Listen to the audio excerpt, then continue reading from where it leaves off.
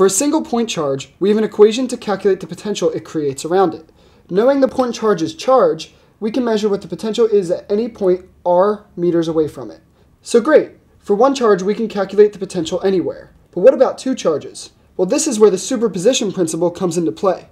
What this principle implies is that you can separately calculate the potential made by each point charge and add it up.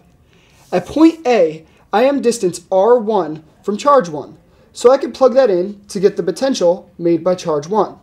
But I'm also near charge 2, so I plug in q2 and the distance from point A to charge 2, which I've labeled as r2, into the equation.